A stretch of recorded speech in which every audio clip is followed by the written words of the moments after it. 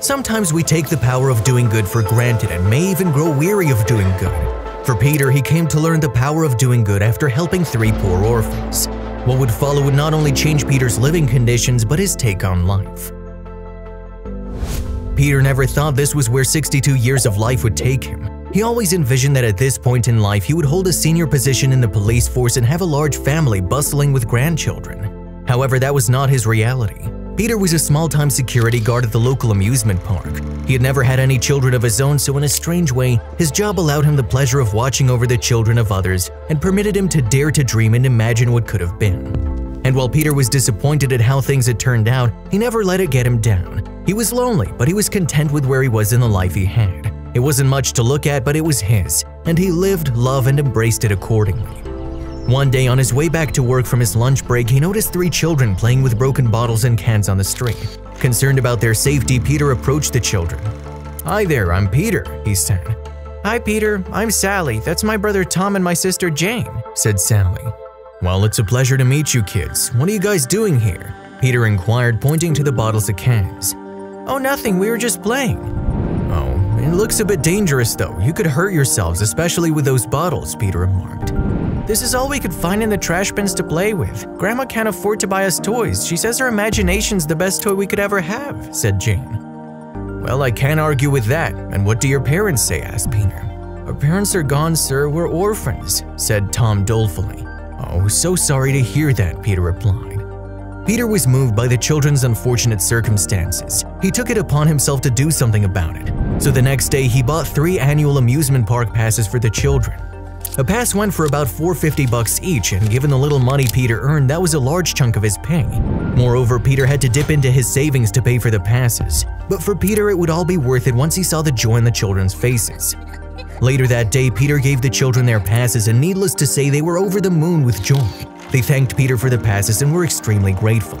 Over the next couple of months, the children would often come to the park, and it would bring Peter great joy to know that they no longer had to play with the garbage on the street.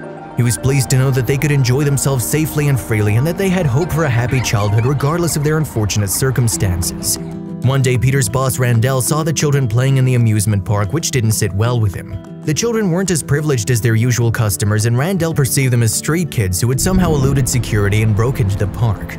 Concerned about security's incompetence, Randell called Peter into his office. "Peter, you've been with us for a while now, and I could always count on you to keep the order here at the park," said Randell. "Yes, sir," replied Peter nervously. "Now, having said that, I have concerns about some recent activity.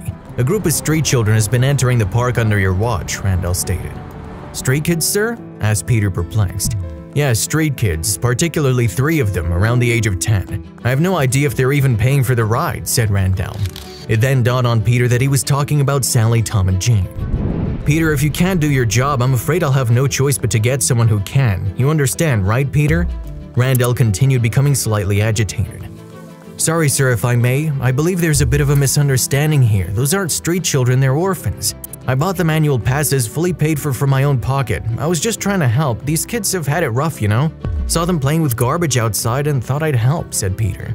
"Orphans, you say?" asked Randell. "Yes, sir," responded Peter. "It's an admirable thing that you're doing for these children, Peter," Randell said, beginning to tear up to Peter's surprise. "Please excuse the waterworks, it's just that… Peter, we didn't have much when I was growing up. I grew up not too far from here, and I always watched the other kids enjoying the rides but never got the chance myself. My parents simply couldn't afford it.